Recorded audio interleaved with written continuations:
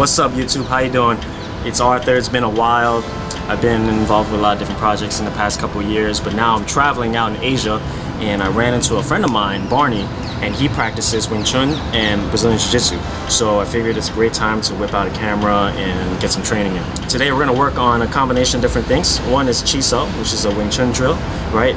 Push hands, which is mainly a Tai Chi drill, and also a little bit of grappling. On the surface, it looks like three different things, but they all share common things like body structure, sensitivity, and flowing with your opponent. It's not combat training. I don't want to view it as fighting, and I don't think that other people should view it as fighting. I think it's more like a game. So what it's great for is that it's an opportunity for you to find out the kinks and the holes in your body structure as well as somebody else. So when you feel it, then there's a way to get feedback and build to become better in the future. That's what I like to do, and I enjoy playing with it with other martial arts stylists. So yeah, let's get it.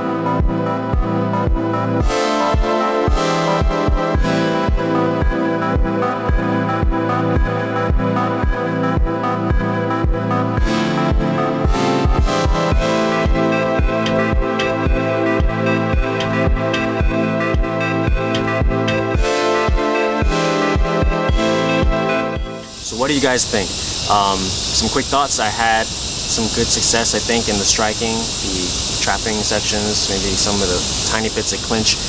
Not so great in actual throwing and takedown department.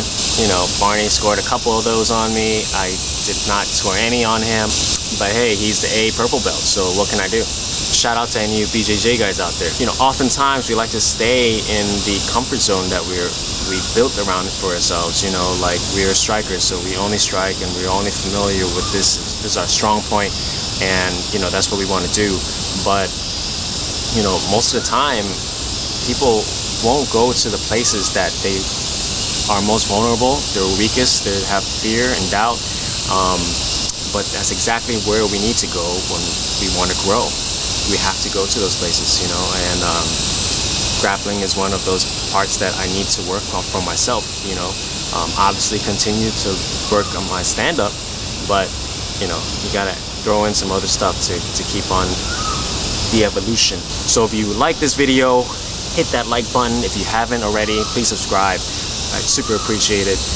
If you have any thoughts, questions, comments, suggestions, any of that kind of stuff, leave them down in the comments and I will get to them. Miss you guys. Thank you for watching. I'll see you in the next video. Happy training.